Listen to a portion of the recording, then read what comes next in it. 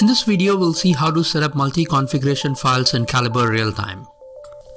The Calibre RealTime option settings and check recipe definitions seen here in the RealTime options GUI are saved in the Calibre RealTime configuration file. Currently, you can see that there are some settings specified and there are only built-in recipes that are present in the options GUI. Now, if we take a look at the Calibre RealTime configuration file, you can see that there are some options that are set. But what if users want to load real-time options from multiple sources, such as one from a project setup, one from a site setup, and one from the user's own preferences? You can do that by setting up the following environment variable, asking real-time to read from multiple configuration files.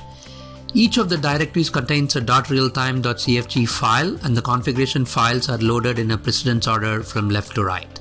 You can use the right keyword to specify which directory you want your Calibre RealTime settings that you change in the current session to be written to.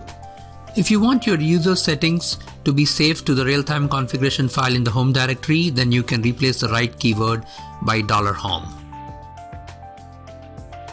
In our case, let us set the variables to the following local path where project PDK is the project directory, site PDK is the site directory, and I'm asking real-time to write my settings to the current working directory using the right keyword.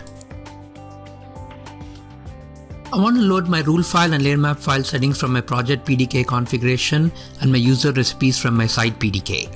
So I open the respective files and only ensure that the layer map file and the rule file option are present in the project setup.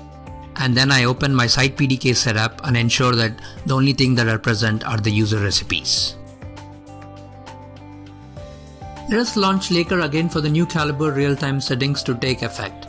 Note that if you had this environment variable set up before Laker was launched the first time, then there would be no need to start Laker again. Now you can see that the rule file and the layer map file options are loaded. And if you go down to the recipe list, you can see that it also contains the user recipes in addition to the built-in recipes.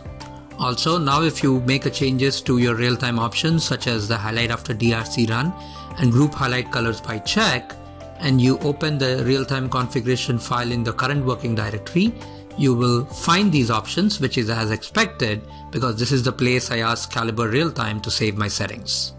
For more information on how to set up real-time configuration files, please refer to the Calibre RealTime manual.